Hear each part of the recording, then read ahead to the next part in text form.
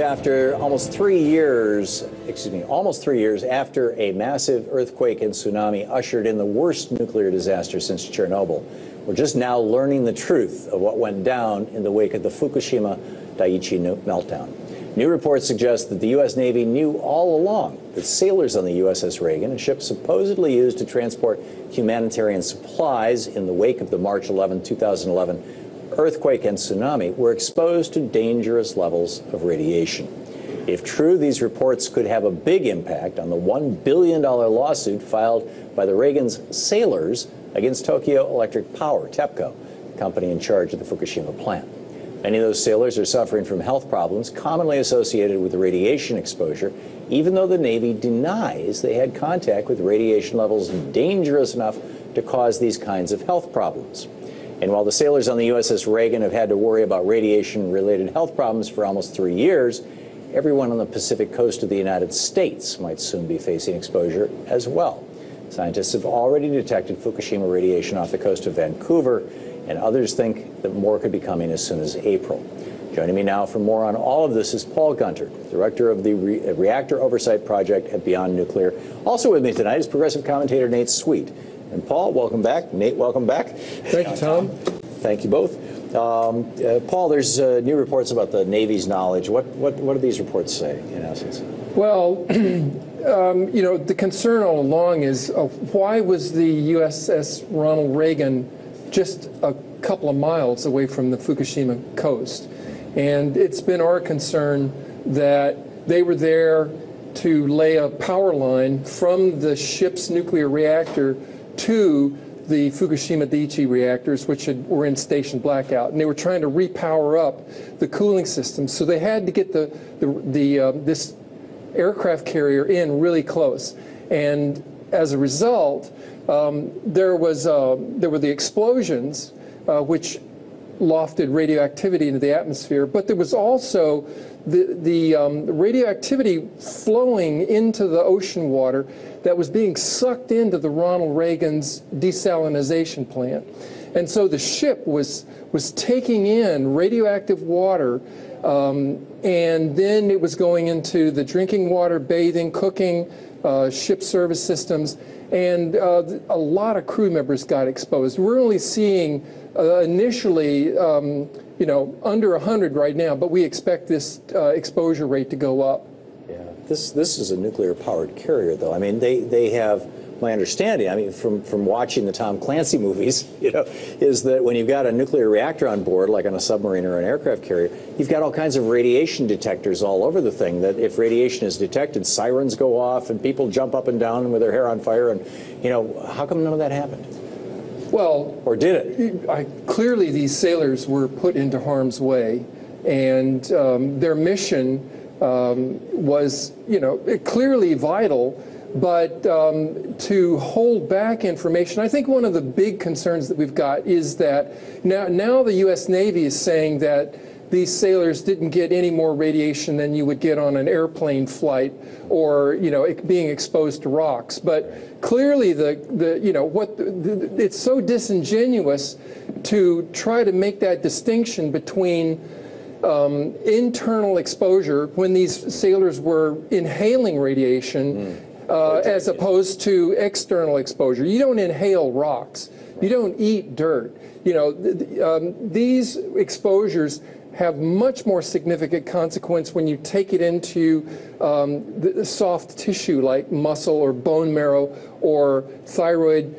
These are much more significant exposures than what the Navy's letting on right now. I guess the big question here is, if the USS Ronald Reagan was on a mission to try to hold off some sort of disaster at the Fukushima power plant, why didn't the Navy come clean with that earlier on? Is there some ulterior motive there, or did they just want to, you know, quell any fears of a nuclear disaster? Right. You know, originally the stories were that the Reagan didn't come within 100 miles of the coastline, and that they were flying aircraft, helicopters in this humanitarian mission. But, you know, right now, Congress is asking a lot more questions. The omnibus budget bill for 2014 basically wants an inventory now of from the Secretary of Navy for what these sailors and Marines were exposed to, and what are the ailments that they're suffering from, and what was the mission. And so these are now going to be significant questions. We're looking to get answers hopefully as early as April 2014. Yeah. And could, the Navy has been blocked from being sued by the sailors that are currently suing TEPCO right now. Could these new revelations potentially change that, or will things stay as they are and only TEPCO be sued by the sailors? Right now, the suit is focused on the fact that Tokyo Electric Power Company misled, withheld, lied, falsified information. I think that the focus is going to be on Japan and the Tokyo Electric Power Company right now.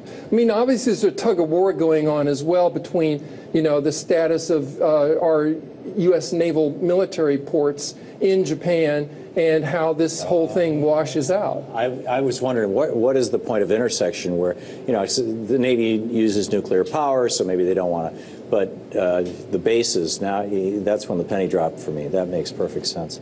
I mentioned in my introduction, we're hearing reports that Fukushima-based radiation is starting to show up on the west coast of North America. Is that the case? I know a lot of these radioisotopes have probably by this time already decayed. The iodine, for example, is probably decayed to the point where it's not of great consequence.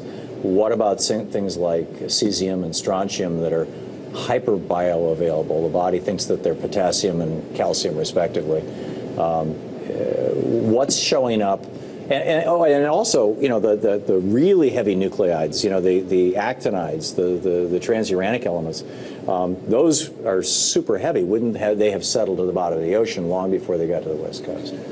Well, I think that what we're seeing right now is the leading edge of the plume that has had several transport mechanisms. Initially, 80% of the radioactivity that was released from the Fukushima accident was to the atmosphere, and it blew out into the ocean. It rained out into the ocean.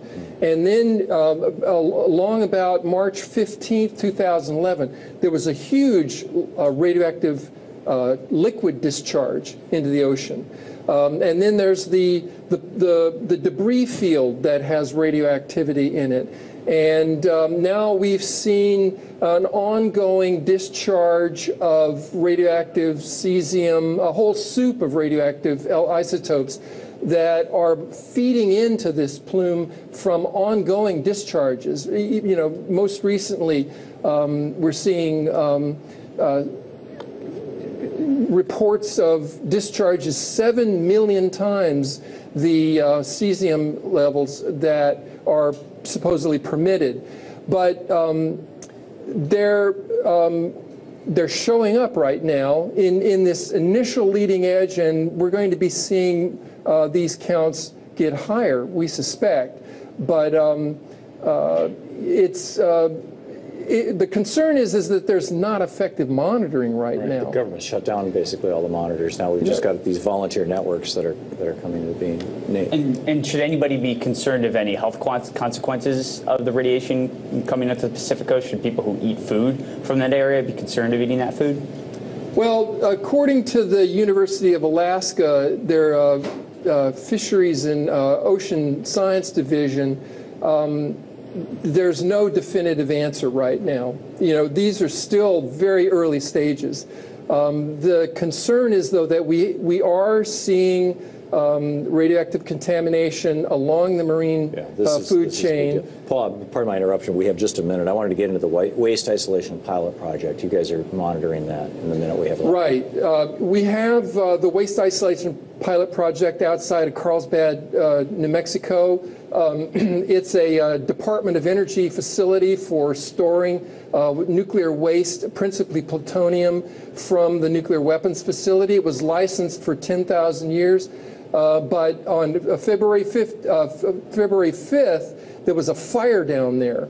And now we have, just 15 years into the operation of this facility, we have radioactive plutonium and americium surfacing now, being evidenced in radioactive monitors a half a mile from the site, and just recently the announcement that 13 DOE contractors who were working on the surface at the time have now been internally contaminated by radioactivity. And plutonium is the most deadly substance known to man, and that's amazing. Paul Gunter, thanks so much for being with us. Thank you, Tom. And, Thank you. And Nate will be back with us in our next block. Stick around.